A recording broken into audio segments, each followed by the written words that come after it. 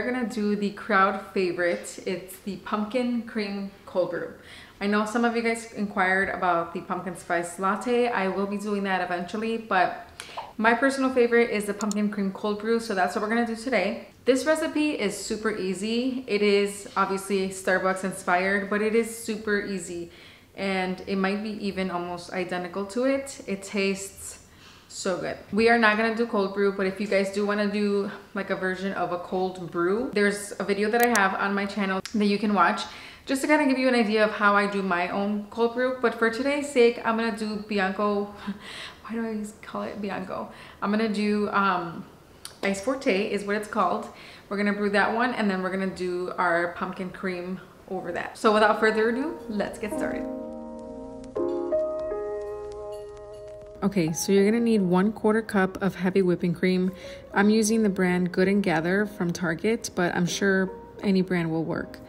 I'm also using from the same brand 1 tablespoon of pumpkin puree and throwing that into the mix.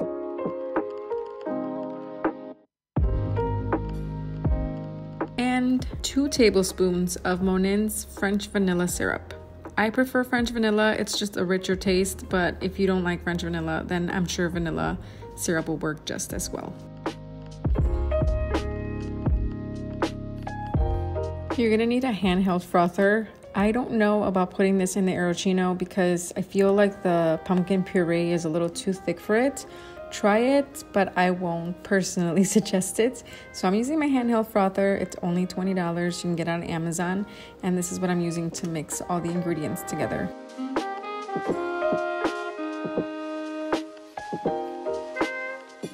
All right, let's brew our coffee. Like I said, I'm using Ice Forte for this recipe, putting it into my milk pitcher first because I do want to use the hyper chiller to chill it before we add it to the ice. I think it's the best way to get these bigger coffee pots to work.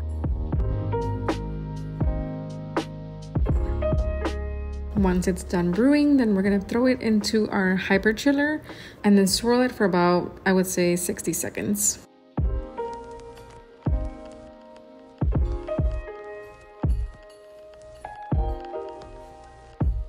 I grabbed a 14-ounce cup, filled it with ice, and now you just want to pour the coffee out of the hyper chiller over your ice, leaving enough room for your cream, just kind of depending on how much cream you like.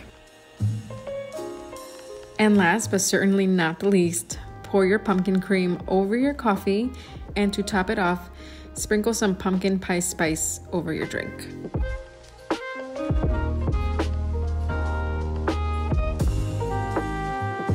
I was gonna put a straw in, but then I remembered it is best without a straw because you let your lips touch that glorious cream first.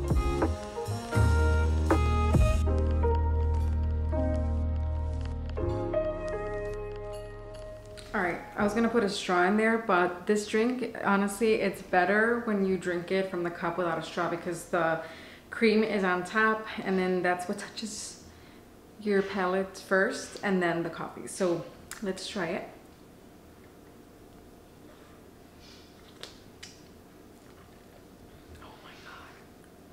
Oh my God, guys, this is amazing.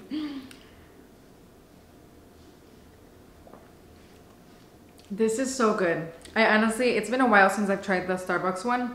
I probably have it all over my lips, but this has got to be better than Starbucks. If you have tried that one, try my recipe. It's super easy. 3 ingredients, your heavy whipping cream, pumpkin pie puree, French vanilla syrup, and then just a little bit of the pumpkin pie spice on top. So good. Oh my God. And Ice Forte pairs really well because it's kind of like a dark roasted capsule, so it withstands all that spice and pumpkin flavor. So good. You would have to try it with that one. I haven't tried it with Ice Leggero. I feel like Ice Leggero might be a little too weak for this recipe, but for sure Ice Forte or whatever cold brew. Like I said, I have a cold brew recipe on my channel that I'll link up above for you guys.